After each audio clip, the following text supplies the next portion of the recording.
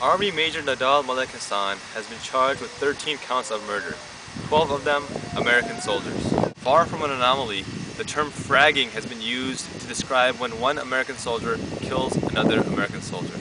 In fact, during the Vietnam War, there were over 230 documented cases of fragging with over 1,400 murders that went unsolved. While the current case of the Fort Hood shooting has received a great deal of media attention, you might be surprised to know that it's not the first case of fragging in this war, nor is it the first major case of fragging in 2009. In May of 2009, just earlier this year, Sergeant John M. Russell, a 15-year veteran of the Army, shot and killed 5 American soldiers on his third duty of Iraq.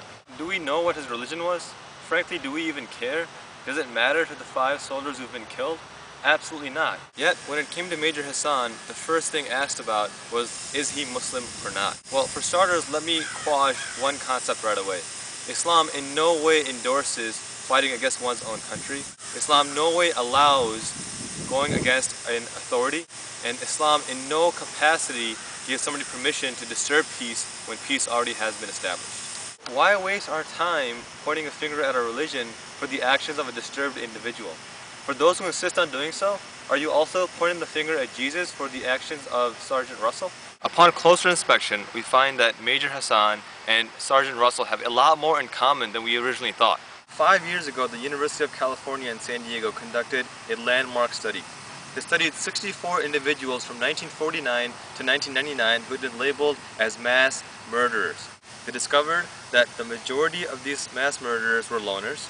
The majority of them were obsessed with war and weapons, and they were all male. In fact, even their age averaged to 38.3. So let's look at Sergeant Russell. Sergeant Russell was 44 years old. He was a loner. He had been deemed a psychological hazard. Worst of all, he was engaged with war and weapons on a constant basis. Then we look at Major Hasan, who was 39 years old, also a loner. It was recognized by his superiors that he had some difficulties interacting with other human beings around him. And of course, being in the military was along with weapons and war all the time.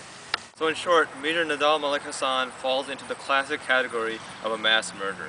The statistics back it up, his behavior backs it up, and the fact that he's a Muslim has absolutely nothing to do with his motivation. Muslims serve in the military every day, thousands of them. Do not let the actions of one disturbed individual determine the outset of the rest of them. And I know all this because I'm a Muslim who believes in the Messiah.